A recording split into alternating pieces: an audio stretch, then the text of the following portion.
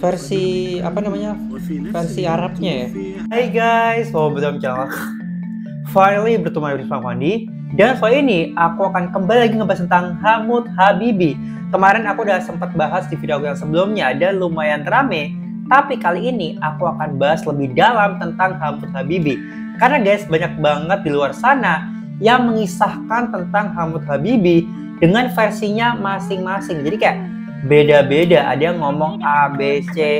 Nah sekarang kita akan melihat-lihat kira-kira cerita apa nih, konspirasi apa nih yang dilakukan oleh orang-orang di luar sana. Sebelum kita videonya, jangan lupa untuk klik like, komen, dan subscribe channel pastinya agar kalian gak ketinggalan sekali aku upload terbaru. Dan tanpa kelamaan lagi, langsung aja kita ke videonya. Jadi guys, ini judulnya Who is Hamood Habibi? A story that will destroy your childhood.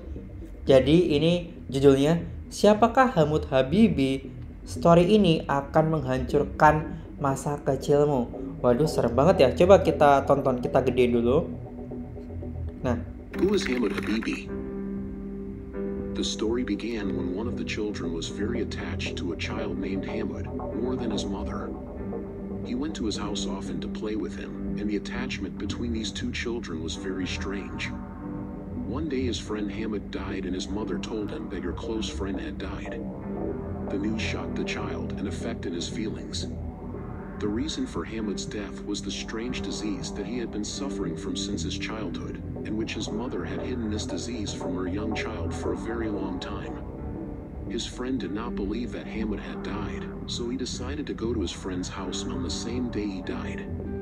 So the mother decided to take her child to his friend's house to prove to him that he had died, and when he went, the child did not believe it until he saw the body of his best friend. And here was the shock, and the child began singing the song that was circulated on many social networking sites until it became famous.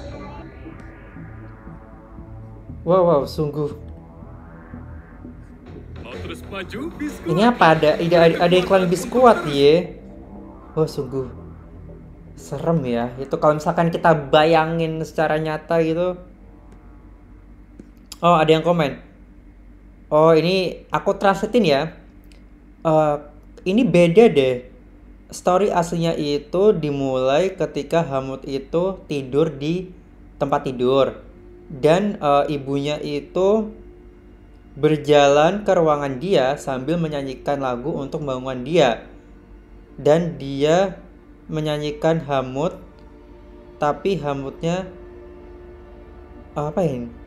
Hamoodnya koma dan dia meninggal dalam tidurnya. Oh, jadi kayak ibunya ini kayak membangunkan anaknya yang sebenarnya udah terbaring di rumah sakit, di kasur rumah sakit, tapi pas dibangunin ternyata anaknya udah nggak ada. Ih, serem banget ya. Tuh, RIP Hamood Habibi. Oke, sekarang coba kita lihat di TikTok ya, karena banyak banget di TikTok yang ceritanya tuh beda-beda. Coba kita lihat. Hamood. Jadi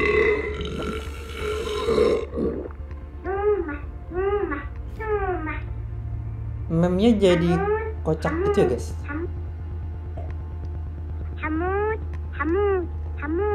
Hamood Habibi, Hamood Habibi, Hamood Habibi, Hamood Habibi, Hamood. Lagunya terngiang-ngiang banget sampai aku niruin. Sumpah takut sama Hamood. Oke, next. Nah, dibangunin sama maknya. Terus maknya nyanyi untuk ngebangunin dia. Tapi kok anaknya nggak bangun-bangun. Makanya udah mulai gelisah tuh.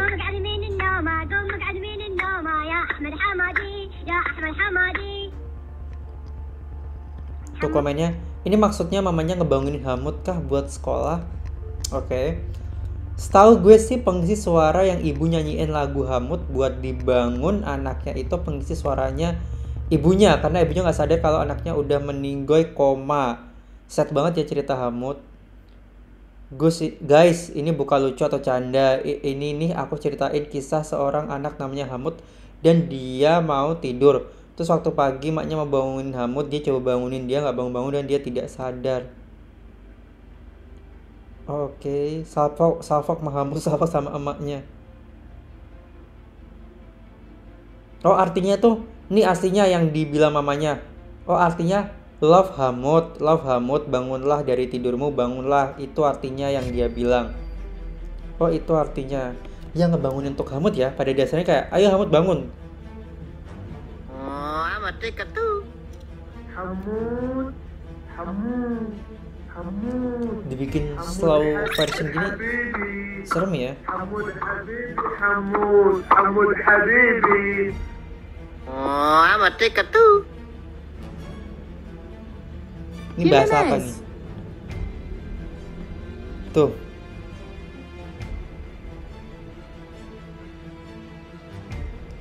Rip Hamood 2007.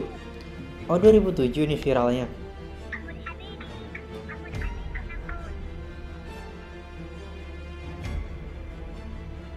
Oh.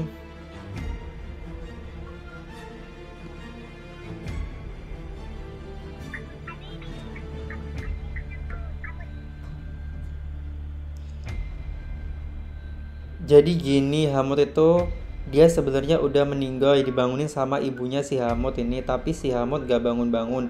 Ternyata udah meninggal. Jadi ini lagu yang setiap hari nyanyiin ibunya untuk dia. Dan itu semua hanya karangan gue. Baiklah. Emang ngeselin ya ini netizen ya, karangan endingnya. Terus guys, ini aku juga nemu di YouTube nih. Kok ada yang menampilkan Hamood Habibi sama foto bocil ini? Apakah ini bocil yang sesungguhnya si Hamood ini gitu loh. Coba kita lihat. Aduh, ini bahasa apa?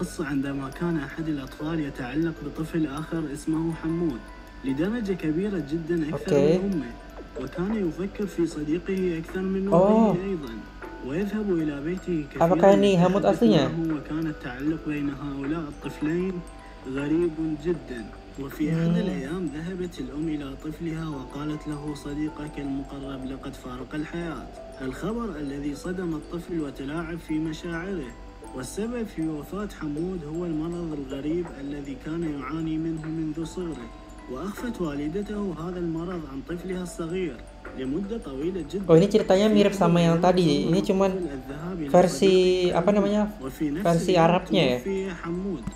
Yaudahlah, semoga kita nggak penasaran lagi ya guys. Jadi menurut kalian kisahnya Hamood itu apa guys? Coba di komen di bawah sini. Dan apakah orang tadi itu adalah Hamood yang asli? Kalau aku nggak yakin sih. Apa iya ya? Apa semua cerita ini hanya fiktif ya? Aku nggak tahu, we never know, walau alam. Enaknya segitu aja video aku. Maaf nggak jelas. Dan kalau misalkan kalian ada ide buat konten aku berikutnya, kalian bisa banget komen di bawah sini karena aku butuh dari kalian. And thank you so much for watching and I'll see you on my next video. Bye bye.